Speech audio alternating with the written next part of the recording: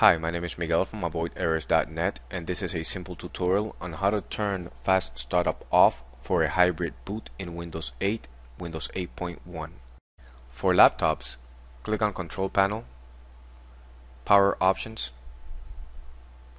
choose what the power button do, change settings that are currently unavailable, and scroll down a little bit. Under Shutdown settings, uncheck Turn on fast startup recommended and save your changes. Once they're saved, go ahead and restart. Now, if you don't see this option, you can always do it throughout the registry. Press the Windows key plus R in the Run window, type regedit, and click on OK. Yes to the UAC. Now, in the registry editor, expand HKey local machine, system, current control set, control,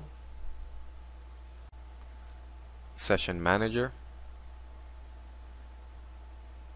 or here it is, session manager. Now click on power, and here select hybrid boot enabled. Double click it. Now 1 means it's on, 0 is off, so change the value data to 0. Click on OK, close the registry editor, restart, and now you have successfully turned off fast startup on Windows 8, Windows 8.1.